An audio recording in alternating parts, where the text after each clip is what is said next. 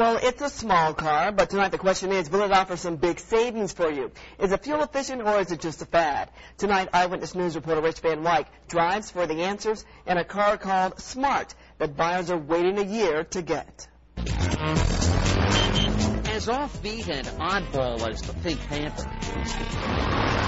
intricate and intriguing as the Da Vinci Code, you're not gonna make it!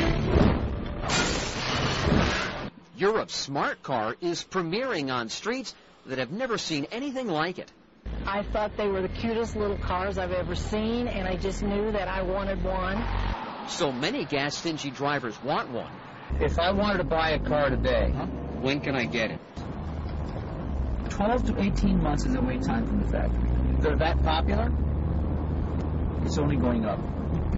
The waits are getting longer. Yeah. It drives real well. It's economic and comfortable. And in case you haven't noticed yet, it's small. I like the fact that it's really small. There's no other car that's this small. Compared to the almighty SUV, smart cars are tiny, just a foot longer than a golf cart. 7 years old in Europe, the Mercedes-made smart car is competing here now with the better-known, incredibly popular hybrids disappearing from dealers' sales lots. Hybrids have a gasoline engine as well as batteries. The smart car has just an engine, a little engine, 3 cylinders right behind the back seat. 33 miles to the gallon in city driving, Smart is well below the 48 miles Toyota's hybrid Prius squeezes from a gallon, but a lot less expensive.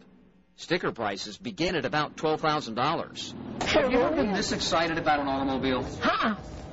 I haven't. My husband and I were talking about that just last night. We've had a GTO when we first got married, and it was a convertible, and we talked about it, and we said we really didn't have as much fun with it as we've had with this.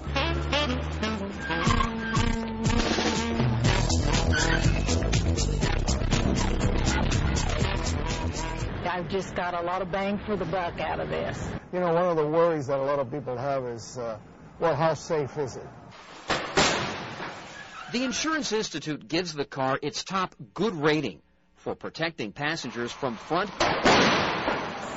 and side impacts, and an adequate rating for rear crashes. How much headroom is there? Same as Hummer H2, 0.75 inches less. If you're 6'9", you will fit in the car. But the smart car comes with an unusual semi-automatic transmission.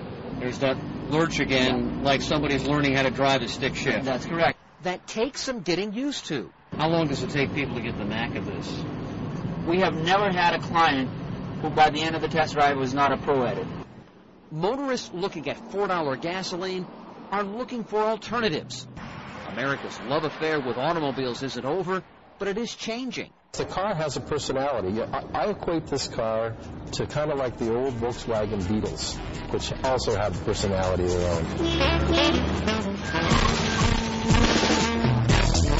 After decades of believing bigger is better, there is new faith in the greatness of driving small.